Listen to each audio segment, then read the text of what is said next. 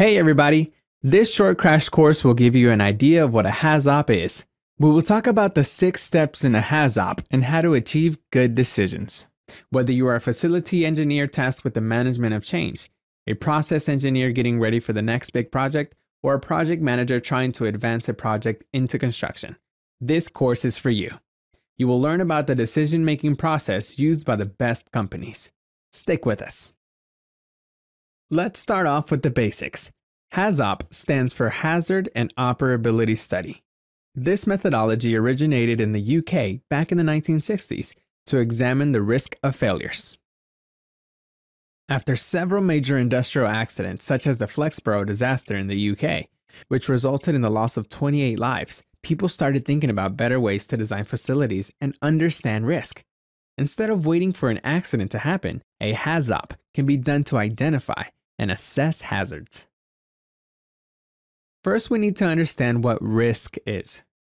This seems to be straightforward, but the word risk can actually mean different things to different people. So, how do we define risk? In essence, there are 2 components of risk.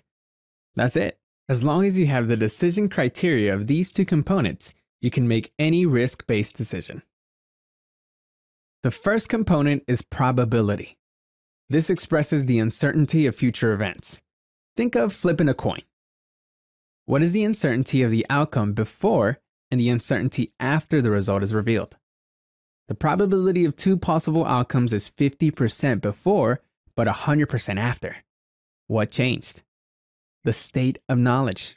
Probability is the expression of uncertainty.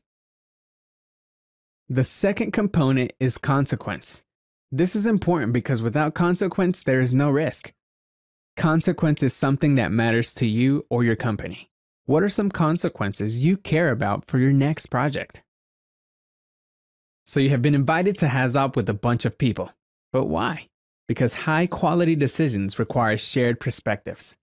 A HAZOP is a process to identify risk through a creative and collaborative process. This is done on the collective knowledge of a multi-disciplinary team.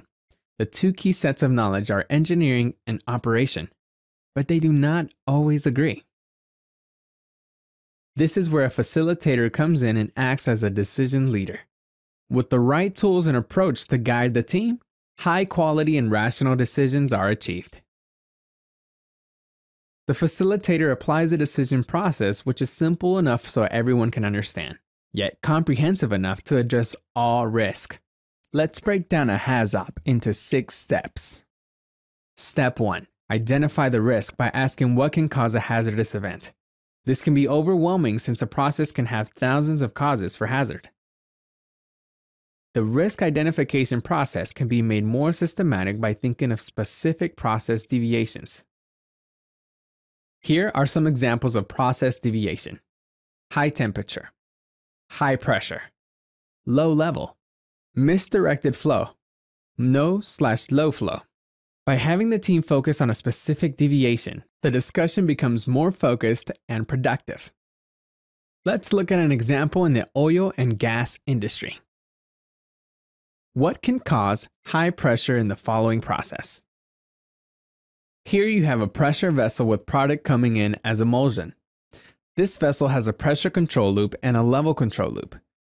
This vessel has a maximum allowable working pressure slightly above the pressure safety valve set point of 3,400 kPa(g). Let's start off with the high pressure deviation from normal operation.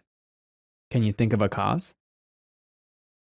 What if the pressure control valve fails in the closed position? Step 2.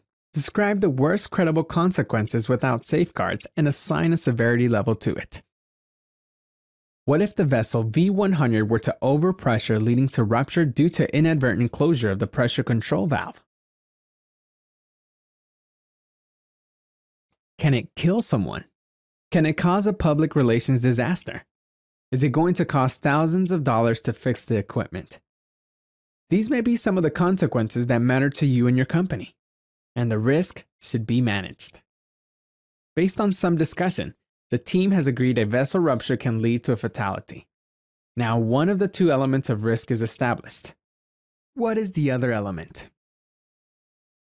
Step 3. Let's assess the probability of the pressure control valve failing closed without safeguards.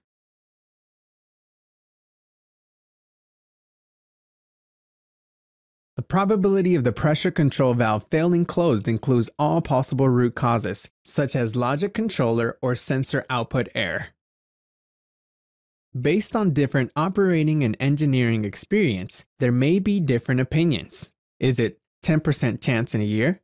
1% chance in a year? 20% or maybe 90% chance in a year? The HAZOP team needs to reach a consensus. Step 4. Once a consensus is reached, evaluate the risk based on severity and probability without any safeguards. Let's say our scenario has a high probability of control valve failure and a high severity due to possible fatality. The definition of high probability and high consequences is defined in your corporate risk matrix. Look up your risk matrix to categorize the risk. To keep this example simple, there is high probability and high severity on the risk matrix. This is considered a high risk and not acceptable.